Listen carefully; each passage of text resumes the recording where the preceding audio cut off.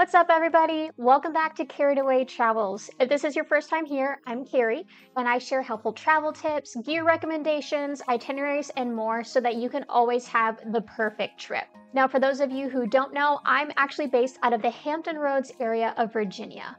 That's right on the East Coast by the water, and we're one of, if not the most visited part of the state because of our great beach scene. So every spring and summer, we have tons of tourists coming down here looking for fun things to do. And thankfully, the Hampton Roads area keeps up with that demand because it seems like there's always something new and exciting popping up for us to check out. Like, I just found out the other day that we have a restaurant where your food gets served by a robot arm and comes down on a little conveyor belt. It's all you can eat. Guarantee I will be checking that out very soon, so definitely stay tuned for that. But in the meantime, I think you guys are really going to enjoy the focus of this week's video, right? It's fun, it's bizarre, it has a full room of butts floating in space for reasons I don't understand. All right, it's the Lost Planet Selfie Museum. So I've actually been wanting to try a selfie museum for a couple of years now. I've been seeing them pop up in these metropolitan areas all over the United States, and they always just look like so much fun. And if you've never been to a selfie museum, if you've never heard of a selfie museum, it's basically a creative space where you can take your date, your family, some friends, and they have little environments set up where you can pose and take fun photos. They may be just really out of this world, they may be beautiful, they may just be kind of silly, but it gives you a chance to just kind of pose and be creative and just goof off for a little bit while you're capturing the whole thing on your phone. But what makes the Lost Planet a little bit extra is it's not just a selfie museum, but it's also an immersive experience, which I'll get into more later in this video. But if you haven't heard me talk about immersive experiences on here before, I love them. I will seek out immersive experiences because I think they're just so much fun. I love walking into a building and feeling like I've been transported somewhere completely different. I like finding all the hidden little puzzles or visual things that they often hide in those immersive experiences and just really feeling like I can get lost and wander around. They're so much fun. So I really like that the Lost Planet combined the selfie museum with some more immersive exhibits. I thought it just added so much to the experience. Now, Daniel and I actually went to check out the Lost Planet for our 5th anniversary. Yes, this was my anniversary date, and it was super fun. We had a great time. It was really nice because we went during the off season in February, and so we had the place almost entirely to ourselves. So if you're watching this as a Hampton Roads resident, I would really recommend that you check out the Lost Planet before or between the busy tourist seasons. You know how it gets here. Once summer hits, everyone's going to be on the boardwalk checking this kind of thing out. But if you go in the off season, they are open on weekend afternoons, and you can just take your sweet time, not have to worry about people pushing you through, and it just gives you more freedom to kind of goof off and enjoy the experience. Now, that is definitely not to say that if you're coming here as a tourist, don't check this out because it's going to be busy. I still highly recommend it, but I would say you might want to check this out maybe in the morning before it gets warm enough that you want to hit the beach or something like that, because things tend to fill up later in the day as people wake up, and the boardwalk is especially busy at night. So if you're coming during the spring or summer and you don't want to be fighting all the other tourists, be sure to plan accordingly.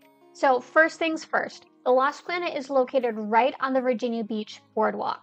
If you're walking around looking for it, you should be able to find it pretty easily because of the giant gorilla head bursting out of the side of the building.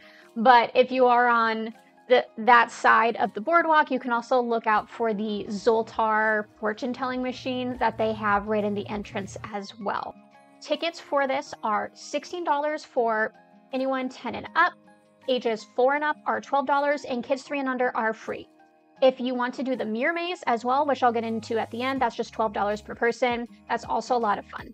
All right, so your Lost Planet journey starts by following a worker up a set of stairs and down this long portal-like tunnel. Now, this is kind of supposed to be like you're being transported to the Lost Planet. It's got all these flashing lights, music, mirrors, greenery. And if you want to stop and take some pictures in there, that's fine. The worker will just wait for you down at the other end in the first room. Now, the Lost Planet has over 20 different environments that you can take photos in, but this first room is the main portion of the Selfie Museum. So it's smaller, and instead of these really immersive environments, which you'll get into later, it's a lot more little booths where you can pose and just take quick, funny shots. The worker is also there to help you take any pictures of your group that you want. So you're free to take selfies, you can take pictures of each other, but if you want pictures of your whole group, the worker is there to take pictures for you guys and also explain how some of the optical illusion ones work. There are a number of them that are set up to look like you're being captured by a giant monkey or a dragon is blowing fire on you, different things like that. And so the worker will guide you through that experience. The girl with us was so patient. She let us take all the pics that we want in these different little environments. And then you move into the second portion of the Selfie Museum, which is like this retro diner. And there's a few different things in here that you can take photo ops with, but the main focus here is definitely the retro diner booth that looks like it's being taken by a giant gorilla. Yes, there is a gorilla theme through this first part, but that was a lot of fun. The worker was happy to take a bunch of pictures of us pretending to be scared for our lives. And there's a lot of just little different things you can discover in this room, but the other main attraction here is this giant toothbrush that when you walk around it makes flatulent noises, and apparently the more times you walk past it, the louder and grosser it gets. So we just did a couple and that was enough for us, but if you have kids, they may enjoy that too much. So once you're done in here, the worker is going to say goodbye and you have to find the secret door to get into the rest of the museum. So somewhere in this room, there is a secret door that allows you to access the rest of the exhibits. And from that point, you have 1 hour to enjoy the rest of the museum. Now, I had a lot of fun just taking our silly little selfies, but the immersive exhibits really were my favorite parts. The first room was like this kind of blacklit wonderland type of thing with lots of mirrors, a foam pit, creepy trees, and a 2-player Street Fighter game. So there was a lot of just little fun details that you could discover in here. We had it all to ourselves. So we hopped in the foam pit. It wasn't very deep, but we threw foam chunks at each other and had a great time. We took selfies in the mirror. We played the video game. It was really fun. And then when we'd finished up in there, we walked down this hallway past some cool neon paintings. And the next room was like lasers. So they were ropes and they were lit up, but I really liked that every time you touched a rope, it did actually make like a zapping noise. I had a lot of zaps, did not do well, would not make a good spy. But it was fun just to kind of go through that room. And I thought that was an interesting way to transition from one environment to the next. The next environment is the heart room. And this has a giant anatomically correct heart statue in the middle of the room. It's lined with mirrors. They have all these cool lights. There's music playing. Again, we had it all to ourselves. So we just had a little dance party and goofed off. And then when we were done with that, you can actually climb inside the heart. It's hollow and they have sticky notes and pens so you can leave a note saying we were here. But the interior of this heart is completely covered with sticky notes from people who've visited before. It was just a neat little touch. So after this, you go through another cool hallway and they call this the moon room. It once again feels kind of like you're in a portal going to a different dimension. It has these really cool strobing lights that change colors as you go down the tunnel. It was very short, but a very interesting transition. And then of course, last but not least is the space booty room. I'll be honest, I was not prepared for this room at all. I actually caught it on audio. No! Yeah, so I don't know who picked the theme for this room, but it is a theme and it is there. So it is literally just a room covered in like a space pattern paint, and they just slap these booties on the wall all over. So it is quite the experience. It's got a couple little fun things you can do in there. They have some of those spun chairs. They're those circular chairs that kind of look like a big spool of thread, and you can spin all around in them, which kind of feels like anti-gravity. So we had fun twirling around on those for a little bit. So the other main attraction in this room is the booty cannon, and they have a big set of booty cheeks on this pedestal, and the instructions literally say, "Smack them podium cheeks, bruh." and,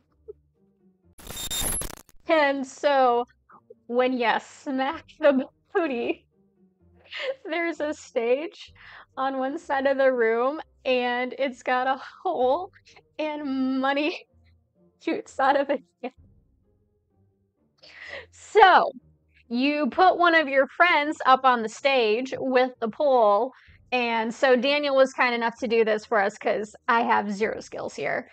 So you send your friend to go spin around the pole and you smack the podium, and the cannon shoots money at them. And we did that a couple more times than we probably should have, but it was fantastic.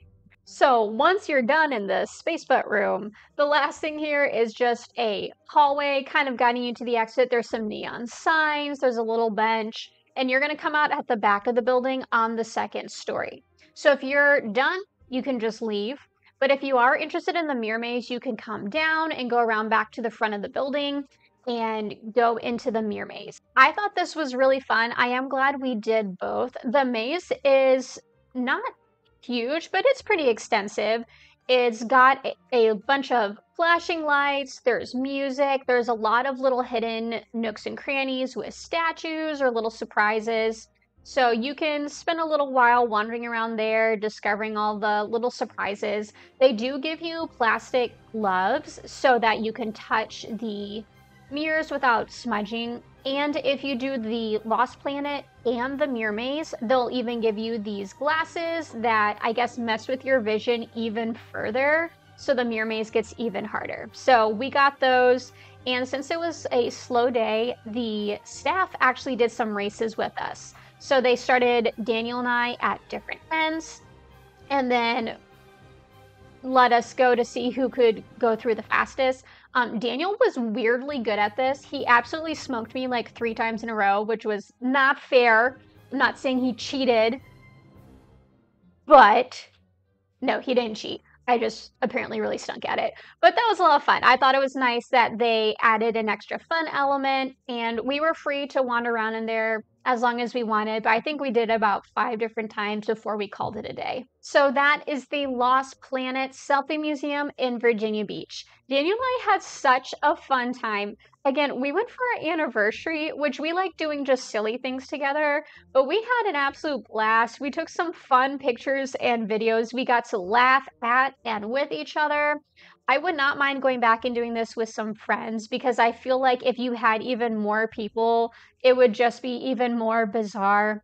But we had a great time just as a date. I could see this as a great family activity if you're looking for something to do as well. All right, guys, that pretty much wraps things up for me for today. Thank you so much for stopping by to watch this video. I really appreciate your support, and I hope that this video was helpful for you. If you have any questions or comments, feel free to drop those in the comment section below. I love to hear from you guys. And if you're interested in reading more about this, I do have a written blog post on my website. That's cochranewriting.com, and you'll find it under the Carried Away Travels blog. Before you go, if you could do me a favor, please be sure to give this video a thumbs up. It means so much to me. It goes a long way. And don't forget to subscribe to Carried Away Travels as well, so you get notified about more videos like this in the future. Thank you so much for being here, and happy travels.